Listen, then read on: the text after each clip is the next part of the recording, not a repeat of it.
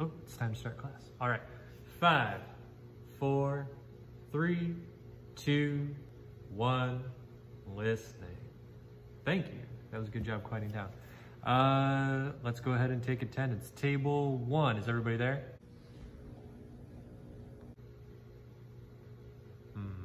Table 2, is everybody over there? Nobody's there. Table 3, are you there?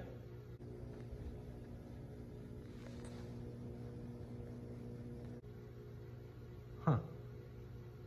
That's right, you guys are all at distance learning. But you know what that means. I get to take off my mask. Welcome everybody. If you don't know, this is what the bottom half of my face looks like. Yes, I did get new glasses.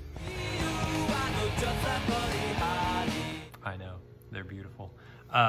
Welcome to distance learning. I hope you all are ready for this. We're gonna go ahead and get started.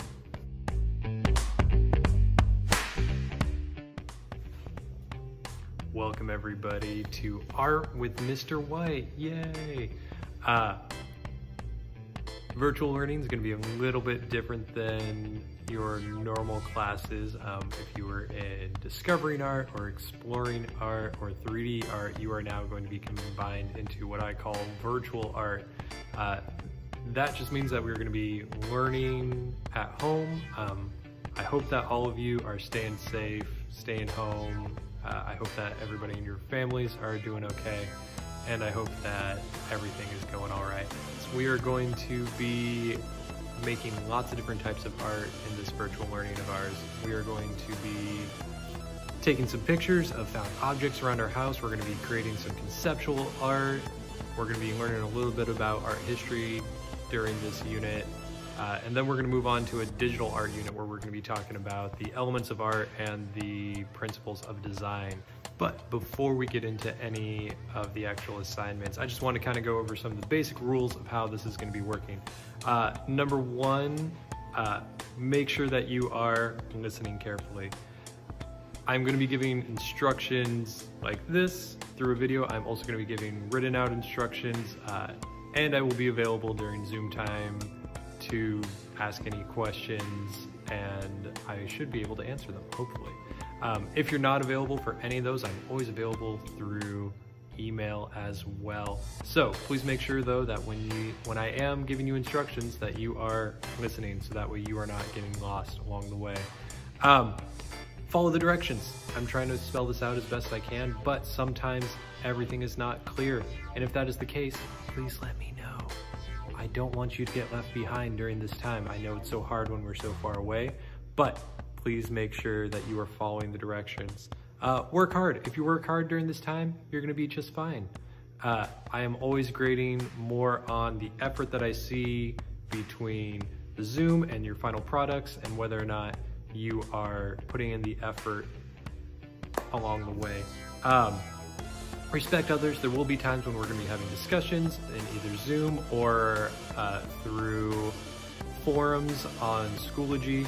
So please make sure that when you are interacting with one another that you are being respectful.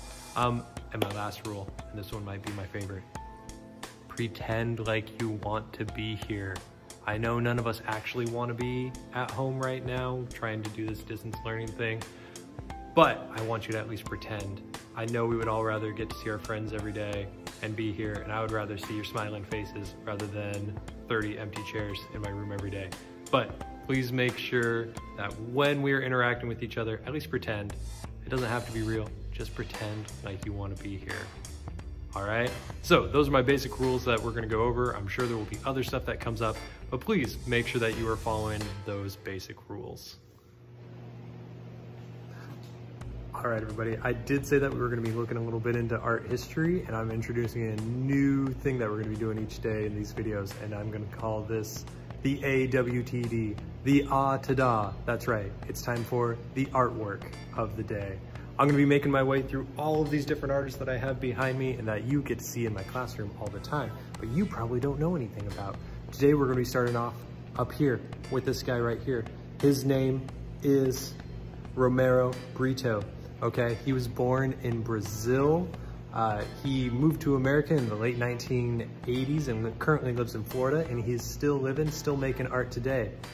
This is one of his works of art. As you can see, it is very bright, it's very colorful, and it includes something from pop culture. That's right, Coca-Cola. This work of art is called Coca-Cola No. 1 Sharing. It's got very bright, very vibrant colors. It was made in 2016, so as you can tell, it's still pretty recent. What's very interesting about this art is that he takes very simple shapes, very bright colors, and he brings it all together to make something that is super recognizable while still referencing pop culture. That's why it's called pop art. Thank you so much. We're gonna move on to our first assignment of the day.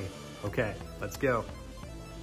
I'm back. Okay, our first assignment that we're gonna be working on is simply to upload something to Schoology. You're gonna either work digitally or on paper.